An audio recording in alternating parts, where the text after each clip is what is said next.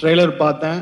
அவ்வளோ ப்ராமிசிங்காக இருக்குது. ஆக்சுவலாக இன்றைக்கி ஒரு கண்டென்ட்டு தான் முக்கியமான விஷயம் அப்படின்னு எல்லாரும் சொல்கிறாங்க. இந்த பேரலல் யூனிவர்ஸ்குள்ளே போகிற அந்த ட்ரெய்லர் பார்க்குறப்பவே ஆடியன்ஸ்க்கு தியேட்டருக்குள்ளே வரணும் அப்படிங்கிற ஆர்வத்தை வந்து இந்த ட்ரெய்லர் அழகாக தருது. அப்புறம் ஜஸ்டினோட மியூசிக் 2 சாங் பார்த்தேன். ஜிவி ப்ளஸ் கௌரி அந்த காம்பினேஷன் பார்க்குறப்போ அவ்வளோ பியூட்டிஃபுல்லாக இருக்குது. அந்த கௌரி வந்து அந்த ஐஸை சாப்பிட்டுட்டு நடந்து போகிறத பார்க்குறப்ப அந்த ஒரு ஷார்ட்டுக்கு மொத்த தியேட்டருமே கிளாப் பண்ணாங்க. ஸோ அந்த கெமிஸ்ட்ரி வந்து அவ்வளோ பியூட்டிஃபுல்லாக இருக்குது. ஜிவியும் இந்த விஷுவல்ஸில் அவ்வளோ அழகாக இருக்கார்.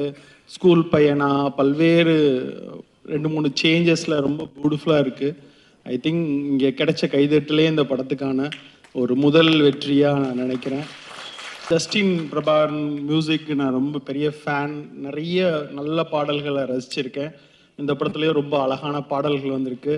லிரிக் ரைட்டர்ஸ் ஆல்சோ ரொம்ப பியூட்டிஃபுல்லாக எழுதியிருக்கிறாங்க. ஸோ வழக்கம் போல் ஜிவி அவருக்கு இன்னொரு வெற்றி படமாக அது அமையணும். ஸோ வாழ்த்து. ஒரு பெரிய சென்சேஷன் ஆகணும், அதுக்கு என்னோட மிகப்பெரிய வாழ்த்துக்கள். ஜிவியை பொறுத்த வரைக்கும் is always surprise me, inspires me, அதான் சொல்லணும். மியூசிக்லேயும் சரி, அவரோட ஆக்டிங்லேயும் சரி. ஏன்னா வந்து always scene how is growing, E seen me growing. So வந்து always is very special to me, always special to me. Good luck brother. And நண்பன் தான் கூப்பிடுவேன். So E means lot to me. Vasantha Balan sir சொன்ன மாதிரி தான் நிறையா டைரக்டரோட சக்ஸஸில் அவரோட participation ரொம்ப லெவலில் இருந்திருக்கு. Gowri looking great in the movie. Good luck. And Justin Prabhakaran some music and every thing is looking very very promising. கண்டிப்பாக அடியே வந்து நிச்சயமாக ஒரு பெரிய சக்ஸஸ் மூவியாக அவர் நம்புகிறேன். அண்ட் அவங்க ரொம்ப யங்ஸ்டர்ஸ் நிறைய பேர் அவங்க கூட இருக்காங்க. அவங்க எல்லாருக்கும் என்னோட best wishes. They are the new cinema. அவங்க தான் இன்றைக்கி தமிழ் சினிமாவை அடுத்த கட்டு கொண்டு போகிற பீப்புள். அவங்க எல்லாருக்கும் என்னோட best wishes. Good luck to the entire team. So அடியே வந்து ஆக்சுவலி ஃபஸ்ட்டு இனிஷியலாக ஒரு சின்ன ப்ரொமோ மாதிரி ஒன்று விட்டுருந்தாங்க, பேரலல் யூனிவர்ஸ் அப்படின்ற மாதிரி சொல்லிட்டு. But trailer was extraordinary.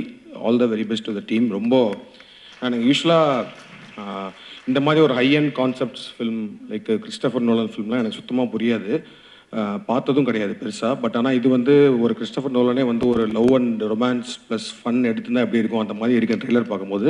So all the very best. டெஃபினட்டாக இது வந்து கண்டிப்பாக ஆடியன்ஸ் கனெக்ட் ஆகும்னு நினைக்கிறேன். So all the very best Vignesh, producer, the whole team, Gokul the DOP, Justin the music director, and GV எக்ஸ்ட்ராடனரியாக இருக்கீங்க. Screen presence was awesome. And அவரோட மியூசிக்கு நான் பெரிய ஃபேன். அண்ட் படங்கள்லேயுமே சிவப்பு மஞ்சள் பச்சை எனக்கு ரொம்ப பிடிச்சிருந்துச்சு உங்கள் performance. And hope this film will be like one benchmark for your performance. And all the best to Gauri and the entire cast and crew. Thank you and all the very best for the success of the film. Thank you. இந்த படம் இந்த corona டைமில் நான் வீட்டில் உட்காந்து படம் பார்த்துட்டு இருந்தப்போ திட்டம் 2ன்னு ஒரு படம் பார்த்தேன். அது கொஞ்சம் வித்தியாசமாக இருந்துச்சு. அப்போது என் பையன்கிட்ட கேட்டேன், இந்த படம் டைரக்டர் யாருன்னு கேட்டேன். யாரோ விக்னேஷ் கார்த்திக்னு சொல்லிட்டு சொன்னாங்க. சரி அவர் சந்திக்கலான்னு சொன்னேன். ஆனால் என்னவோ தெரியல, ஒரு ஷாய் ஒரு கதை இருக்குது, ஒரு டைரக்டர் உங்களை பார்க்கணும்னு சொல்லி கடைசியில் பார்த்தா நான் தேடிட்டு இருந்த விக்னேஷ் கார்த்திக் தான் நேராக வந்திருக்காருன்னு எனக்கு தெரிஞ்சது. ரொம்ப சந்தோஷமாக மௌனமாக காரியங்களை நவுத்தி ஒரு நல்ல ஒரு வெற்றி இலக்கை தேடக்கூடிய ஒரு இளைஞனை பார்த்த ஒரு சந்தோஷம் அவர் முகத்தில் இருந்தது.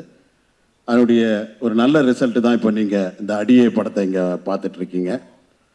அதே மாதிரி தான் இந்த குழுக்களாக இப்போது இசையமைப்பாளராகட்டும் ஜஸ்டின் பிரபாகர், அதே மாதிரி ஜிவி சகோதரர் ஜிவி, கௌரி, இவங்க எல்லாமே வந்து இது ஒரு கூட்டு தயாரிப்பாக இந்த படத்தை வந்து ஒரு வித்தியாசமாக இது வரைக்கும் இல்லாமல் ஒரு எல்லாருமே ரொம்ப இன்ட்ரெஸ்டாக எடுத்துக்கிட்டு செய்யக்கூடிய ஒரு சிறந்த ஒரு கலவையாக தான் இதை பார்த்தேன்.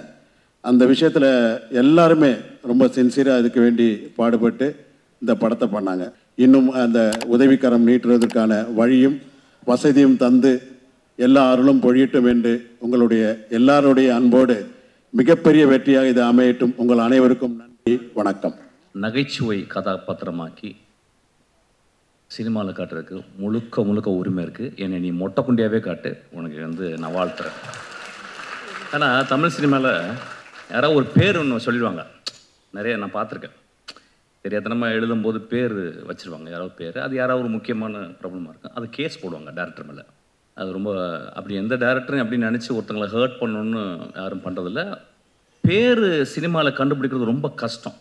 இன்றைக்கி காலையில் நான் வந்து என்னுடைய கிளைமேக்ஸை எழுதி முடிச்சுட்டு வரும்போது ஒரு கேரக்டர் என்ன கேரக்டர் அந்த பேர் அப்படின்னு கிட்டத்தட்ட 15 நிமிஷம் யோசிச்சு கடைசியில் யுவராஜ்னு பேர் வச்சேன். ஆக்சுவலாக இளையராஜன் பேர் வந்துச்சு, வச்சா போச்சு, கேஸ் போயிடும். எங்கள் அப்பா தான் அவர், இப்படி கேஸ் போட்டுருவார்.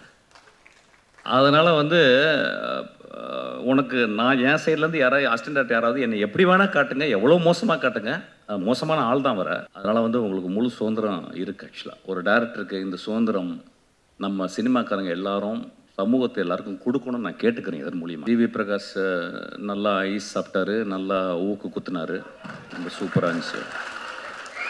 அது எப்படி இந்த ஹீரோஸ் மட்டும்தான் அதெல்லாம் கிடைக்குது, நம்மளுக்குலாம் கிடைக்க மாட்டேங்குது. கிடச்சிடும்னு நினைக்கிறேன் சீக்கிரமாக. கொஞ்சம் உடம்புலாம் கம்மி பண்ணுறேன். நம்மளும் ஐஸ் லெவல் வேணாம், ஊக்கு லெவல் வேணாம், வேறு ஏதாவது கொஞ்சம் ஜிவி. நான் ஒரு 3 நாள் தம்பியோட ஒர்க் பண்ணியிருக்கேன். அது ரொம்ப ஆச்சரியமான ஒரு ஃபஸ்ட்டு ஜிவியை வந்து வசந்த் பாலன் வந்து இன்ட்ரடியூஸ் பண்ணார் நம்ம 4 ஃப்ரேம்ஸ் தியேட்டரில். எனக்கு தெரியாது. அப்போ இந்த பையன்தான் அப்படின்னு எதாவது சொல்லிட்டார். நான் உடனே முதுகில் ஒரு அடி போட்டேன் ஜிவிக்கு. என்னடா எப்படா இருக்க அப்படின்ட்டு. என்ன காதலே விழுகலை. அப்புறம் ஜிவி முதுகை பிடிச்சிட்டு போயிடுச்சு. அப்புறம் கொண்டாங்கழிச்சு வந்து சார் இந்த பையன் தான் சார் என் படத்தில் மியூசிக் அப்படின்னாரு. ஆக்சுவலாக ஸோ அப்படி தான் எங்களுடைய நட்பு ஆரம்பிச்சிது. அதுக்கப்புறம் ஒரு படம் நடித்தேன். ரொம்ப ஸ்வீட் பாய், ஃபேமிலியே சிரிச்சுக்கிட்டே இருக்கேன். ஒரு மியூசிக் டேரக்டருக்கு எப்படியோ நிறைய மியூசிக் டேரக்டருக்கு இன்றைக்கி வந்து படத்தில் வந்து பர்ஃபார்ம் பண்ணணும், ஒரு ஸ்டேஜில் ஒரு பெர்ஃபார்ம் பண்ணணும் அப்படின்ற ஒரு ஆசை ரொம்ப ஒரு பெக்குலியரான ஒரு ஆசையாக நான் பார்க்குறேன். ஆனால் அதில் வந்து முழுதாக அவர்களை அர்ப்பணித்து அந்த கதாபாத்திரத்துக்கு அவங்க ஜஸ்டிஸ் செய்யும்போது அது பெரிய ஆச்சரியமாக இருக்குது. ஜிவி கண்டினியூஸாக அந்த குழந்தை நடிச்சுக்கிட்டே இருக்குது. கிட்டத்தட்ட தவிர்க்க முடியாத ஒரு நடிகனாக அவர் மாறிவிட்டார். அதுக்கு ரொம்ப எனக்கு சந்தோஷம். எல்லாருக்கும் நன்றி இந்த படத்துக்கு. அதாவது எனக்கு சாய் அப்படின்ற ஒருத்தர் புதுசாக பழக்கமானார் சோனியிலேருந்து. அவர் என்னை கூப்பிட்டாரு, சார் நீங்கள் வரணும் அப்படின்னா. நான் எந்த படம் இருந்தாலும் என் வேலையை எவ்வளோ வேலை இருந்தாலும் அந்த படத்துக்கு ஏதாவது வந்துடுறேன். ஏதோ ஒரு முகத்தை காட்டும் போது அந்த படம் வந்து எப்படியோ சேருது அப்படின்றது. இந்த படத்துக்காக இந்த மாலையில் இத்தனை மணிக்கு எல்லோரும் வந்ததுக்கு நான் எல்லாருமே நான் ரொம்ப சந்தோஷமாக அவங்களெல்லாம் வாழ்த்துறேன், நன்றி சொல்கிறேன். இந்த மாதிரி விக்னேஷ், இந்த மாதிரி வித்தியாசமான படங்கள் நிறையா வரணும், வின் பண்ணணும். இந்த மாதிரி இளைஞர்களுக்கு வந்து வாய்ப்பு கொடுத்த ப்ரொடியூசர் சாருக்கு நான் மிகப்பெரிய நன்றியை நான் தெரிவித்துக்கிறேன். ஏன்னா அடியே அப்படின்னாக்க அந்த அடியே இல்லை, அடி ஏ எப்படி அடி ஏ தட்டு. இந்த ஏ பார்த்தோன்னா உங்களுக்கு தெரியும் என்ன ஏ போட்டிருக்காரு அப்படின்னு. இந்த ஏ இல்லப்பா, இந்த ஏ கோப்பமாவன அடியே அடி ஏ. அதாவது கோபமா சொல்லுவோம்ல அந்த அடியே இல்லை. நம்ம வந்து ஒய்ஃபை நம்ம டார்லிங்கை சொல்லுவோம்ல அடியே அப்படின்னு, அந்த அடியே இது. அதே மாதிரி அந்த அடி ஏல இந்த ஏவும் இருக்குது. எக்ஸாம்பிள் பார்த்துருப்பீங்க, ஐஸ் சாப்பிட்றது இல்லையா. நான் வந்து டேரக்டர்கிட்ட கேட்டேன், சார் ஐஸ் சாப்பிட்றது எப்படி சார் எடுத்தீங்க அப்படின்னு. அப்போ டேரக்டர் சொன்னார், இல்லை நான் வந்து நாளே வந்து ப்ரொடக்ஷன் டீமில் சொல்லிட்டேன், ஏன்னா 1 மோர் போச்சுனாக்க ஐஸ் வாங்க முடியாது, அதனால் நிறையா ஒரு 10-15 ஐஸ் வாங்கி வச்சுருங்கப்பா அப்படின்னு சொல்லி டேரக்டர் சொல்லியிருந்தாருங்களாம். அங்கே டேக்கில் வந்து ஒரே டேக்கில் நம்ம ஹீரோவும் ஹீரோயினும் ஓகே பண்ணிட்டாங்க ஐஸ் சாப்பிட்டு. எனக்கு ரொம்ப ஆச்சரியமாக போச்சு. நான் மறுநாள் வந்து ஹீரோ கிட்ட கேட்டேன், சார் அது எப்படி சார் ஒரே டேக்கில் எப்படி சார் ஓகே பண்ணீங்க அப்படின்னு. அப்போ வந்து வெளியில் யார்ட்டையும் சொல்ல மாட்டீங்களா? பரவாயில்ல சொல்லுங்கள் சார் அப்படின்னா. முதல் நாள் நைட்டு அவர் வந்து ரிஹர்சல் பண்ணியிருக்காரு. ஐயோ அந்த ரிஹர்சல் இல்லைப்பா, அவர் என்ன பண்ணியிருக்காரு, அவரே ஒரு பெப்சி கோலா வாங்கி கண்ணாடி முன்னாடி நின்று அடியே அப்படின்னு அவரே ட்ரைனிங் எடுத்திருக்காரு. இது வந்து நான் எதுக்காக சொல்கிறேன்னா, எனக்கு தெரிஞ்சு கமல் சார் வந்து பல வித்தியாசங்கள்லாம் பண்ணுவார். ஆனால் உண்மையிலே சொல்கிறேன் ஜிவி சார், உண்மையிலேயே இயக்குனருக்கும் ப்ரொடியூசருக்கும் 1 மோர் டேக்கெலாம் போய் பணம் செலவாகக்கூடாது அப்படின்னு நீங்கள் மெனக்கட்டு நாள் ஒரு பெப்சி கோலா வாங்கி கண்ணாடி முன்னாடி நின்று அப்படின்னு பண்ணி நீங்கள் ஸ்பாட்டுக்கு வந்துட்டு ஒரே டேக்கில் ஓகே பண்ணீங்க பார்த்தீங்களா. இதுதான் தட்டு. இதுதான் நீங்கள் வந்து நடிப்பண்ணும் மேலே மேலே கற்றுக்கிட்டு போயிருக்கீங்க அப்படின்னு தெரியுது. அதற்கு என் மனமார்ந்த வாழ்த்துக்கள். இந்த நேரத்தில் உங்களிடமிருந்து விடுபெறுது அடியே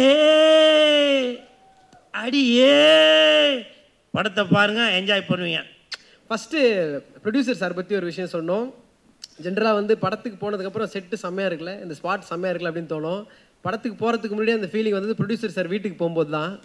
அங்கே போய் நின்றுட்டு அட்ரஸ் சொல்லியிருந்தாங்க, ஏரியா சொல்லிட்டாங்க, போயிட்டோன்னா இங்கே ஒரு பெரிய வீடு இருக்குது, சஃபாரி போட்டு 4 பேர் உள்ளே போகிறாங்க, வெளியே வர்றாங்க. அங்கேருந்து ஆஃபீஸ் எங்கே இருக்குன்னு கேளுங்கண்ணே, அந்த 5 பேர் வெளியே வந்துட்டு போகிறதாப்பா அவர் வீடு, உள்ளே போனாங்க.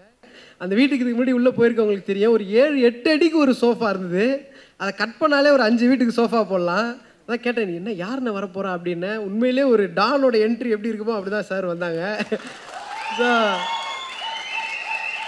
வந்து பார்த்ததுக்கப்புறம் நான் ஜாலியாக இப்படி பேசலான்னு போனேன். உள்ள ஒரு சைடு சாமி ஸ்லோகம் ஓடுது, சாம்பிராணின்னு அப்படியே அமைதியாக காமாக கம்போஸ்ட் ஆகிட்டேன். அதுக்கப்புறம் நிறைய விஷயங்கள் பர்சனல் லைஃப் பற்றி, என்னோடய லைஃப் பற்றி எல்லாம் டிஸ்கஸ்லாம் பண்ணதுக்கப்புறம் நான் சொன்னேன், சார் ஒரே ஒரு சின்ன ரிக்வெஸ்ட் தான், திருப்பி உங்களை வந்து ஒரு தடவை மீட் பண்ணோம் சார், ஒரு சில விஷயங்கள் பர்சனல் லைஃப் பற்றி வந்து எப்போ வேணுமோ வாப்பா அப்படின்னாரு. ஸோ அந்த வார்த்தைக்கும் இப்போ வரைக்கும் ஒரு அவ்வளோ ஒரு வெல்விஷராக துணையாக இருக்கிறதுக்கு உங்களுக்கு ஒரு பெரிய நன்றி சார். தேங்க்யூ.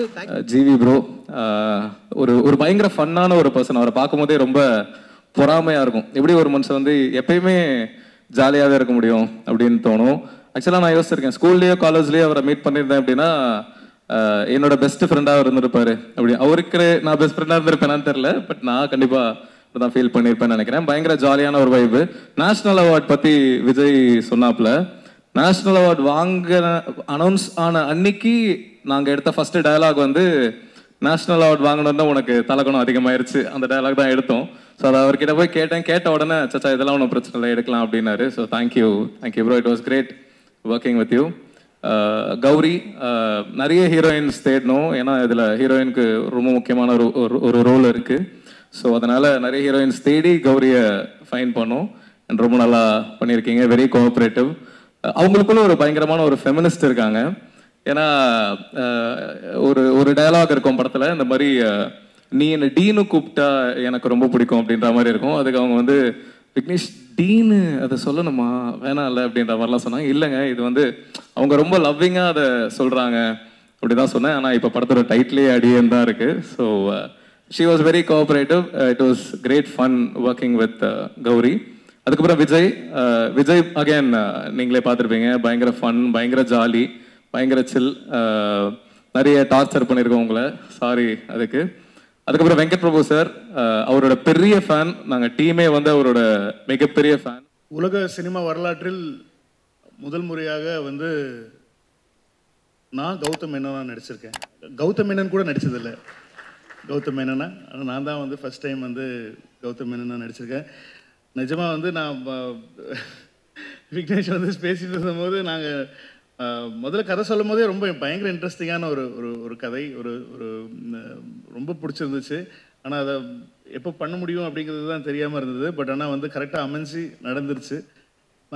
முதல்ல வேறு எந்த டேரக்டராக ப்ளே பண்ணலாம்லாம் நிறைய பேசிகிட்டு இருந்தோம். அப்புறமா வந்து கௌதம் மேனன் சாராக பண்ணலாம் அப்படிங்கிற மாதிரி, ஏன்னா அவர் கோச்சிக்க மாட்டார் அப்படின்னு சொல்லி, இன்னும் அவருக்கு தெரியாது நான் வந்து கௌதம் மேனனாக நடிச்சிருக்கேன்னு சொல்லி ட்ரெயிலர் வந்தப்புறம் தான் அவருக்கே தெரியும். அதுக்கு குரல் கொடுத்தது திருவாளர் விக்னேஷ் கார்த்திக் அவர்கள் தான். அவர் வந்து ஒரு மல்டி டேலண்டட், விஜய் சொன்ன மாதிரி வந்து ஸ்டேஜில் வந்து அவ்வளோ வாய்ஸஸ் பண்ணுவாங்க. அவர் நிறைய மிமிக்ரி ஆர்டிஸ்ட் அவர். ஸோ அவர் வந்து எனக்கு அவர் தான் வந்து கௌதம் மேனனா வாய்ஸ் கொடுத்தது அவர் தான். ஸோ அவர்கிட்ட பேசிங்கன்னா அப்படியே கூட பேசுவார் அவர் ஃபுல்லாக. ஸோ அந்த மாதிரி ஒரு ஒரு வெரி வெரி இன்ட்ரெஸ்டிங்கான ஒரு ஃபிலிம். அவர் பயங்கரமான ஃபாஸ்டான ஒரு ஒர்க்கர் அண்ட் அமேசிங் விஷுவல்ஸ் எல்லாமே. நான் இன்னும் ஆக்சுவலி படம் பார்க்கல, பட் ஆனால் வந்து ரொம்ப ஃபாஸ்ட்டாக I think they work so well together, டைரக்டரும் கேமராமேனும். அதுதான் ஒரு படத்துக்கு ரொம்ப முக்கியம்.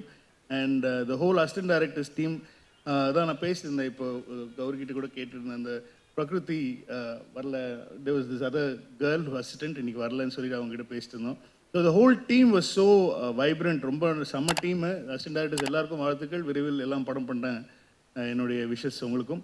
ஸோ அண்ட் அவ்வளோதான், தேங்க்யூ, நன்றிகள். அடியே எனக்கு என் கரியரில் ரொம்ப இம்பார்ட்டண்ட்டான movie. Just as Vignesh keeps telling me, sometimes like எனக்கு என் வாழ்க்கையில் 96 எப்படி நடந்ததோ அப்படி தான் அடியே நடந்தது அப்படி சொல்லலாம். Because it was all very, அது 96க்கு அப்புறம் நிறையா படங்கள் வந்தது, நிறைய கதைகள் கேட்டேன். But there are only some movies that உடனே ஓகே பண்ணலாம் அந்த ஒரு ஃபீலிங் அடியே கொடுத்தது. It was a very random call one afternoon. இங்கே நான் சென்னையில் இருக்கும்போது இப்படி விக்னேஷ் கதை ஒன் லைன் சொன்னார். ஃபர்ஸ்ட் ஹாஃப் கால்லையே சொன்னார். I was like so interested. இந்த கேரக்டர் நானே தான் பண்ணணும், come please let's have a meeting. That evening நம்ம அந்த மீட்டிங் ஜாயின் பண்ணோம். And it was all extremely quick. And even now இந்த மேடையில் நிற்கும்போது I am feeling very very proud to be a part of a movie like this. And I remember என்னோட பர்த்டேக்கு ஒரு நாள் we short a scene and செம்மையாக prank பண்ணாங்க. So maybe next week வருது, maybe will put that out. Vijay, I can't forget Vijay. You are such a wonderful person. எனக்கு எப்போவுமே daily எங்களுக்கு காம்பினேஷன் இல்லைனா கூட sometimes when we do have scenes together, it's just so much fun. ஆட்டோமேட்டிக்காகவே சிரிப்பு வரும். Completely like I completely enjoyed the process. So thank you so much. ரொம்ப ஒரு டிஃப்ரெண்ட்டான ஃபிலிம், ஒரு ரெகுலரான ஃபிலிம் கிடையாது. ஸோ ஒரு ரொம்ப டிஃப்ரெண்ட்டான ஃபிலிம், ஒரு ஆல்டர்னேட் ரியாலிட்டி, ஒரு futuristic science fiction love story. So அதுவே ஒரு சேலஞ்சிங்காக இருந்துச்சு இப்படி ஒரு ஸ்கிரிப்ட் எடுத்து பண்ணுறதுக்கு. திடீர்னு சென்னையில் ஸ்னோ வரும் அப்படின்னு சொல்லுவார், திடீர்னு சென்னையில் கார்ஸ்லாம் பறக்கும் அப்படின்னுவார். இதெல்லாம் எப்படி விக்னேஷ் எப்படி பண்ண போகிறீங்க விஷுவலாக அப்படின்னா he made it happen. So I wanted to be part of something very different and அடியேல எனக்கு அந்த சான்ஸ் கிடச்சிது. And such a great team, ஒரு நல்ல டிரெக்டர், நல்ல கோஸ்டார்ஸ், விக்னேஷாக இருக்கட்டும், கௌரியாக இருக்கட்டும், விஜயா இருக்கட்டும், மதும்கேஷாக இருக்கட்டும், எவ்ரி ஒன், விபி சார் அவரோட வந்து நாங்கள் கேப்லலாம் வந்து மியூசிக் டிஸ்கஸ் பண்ணுவோம். எப்படி சாங் வாங்குவோம், நான் என்கிட்ட எப்படி ஒரு சுச்சுவேஷன் சாங்ஸ் வாங்குவாங்க, அவர் எப்படி சுச்சுவேஷன் சாங்ஸ் டிஸ்கஸ் பண்ணாருன்னு மியூசிக்கை வந்து அவ்வளோ டிஸ்கஸ் பண்ணோம் நானும் அவரும். ஒரு நல்ல ஒரு டிஸ்கஷன் கிடைச்சி. கௌதம் சார் கூட ஒர்க் பண்ணும்போது அவர் இங்கிலீஷ் ஆல்பம்ஸ்லாம் டிஸ்கஸ் பண்ணுவார். இவர் கூட வந்து ராஜா சார் மியூசிக், அந்த மாதிரி பழைய விண்டேஜ் சுச்சுவேஷன்ஸ்லாம் டிஸ்கஸ் பண்ணுவோம். So beautiful working with him. அப்புறம் such a great production house. நான் ரீசெண்டாக work பண்ணதிலே best production house frame sir and Prabha ma'am, thank you so much. அதாவது த பெஸ்ட் ப்ரொடக்ஷன். அவங்க if they give a word it will happen. இந்த டேட்டில் இந்த டைமில் shooting நடக்கும்னா நடக்கும். ஸோ அதுக்கு வந்து எந்த மாற்றமும் இருக்காது. நம்ம டைமை வேஸ்ட் பண்ண மாட்டாங்க, நம்ம டைமை ரெஸ்பெக்ட் பண்ணுவாங்க, அவங்க டைமையும் நம்ம ரெஸ்பெக்ட் பண்ணணும். So I think they are going to have a great future. நான் கண்டிப்பாக I feel they are one of the most promising production house. I work with it recently. நான் எல்லாரோடையும் ஒர்க் பண்ணியிருக்கேன். அண்ட் பர்ஃபார்மன்ஸஸாக கௌரி வந்து ரொம்ப நல்லா பர்ஃபார்ம் பண்ணியிருக்காங்க.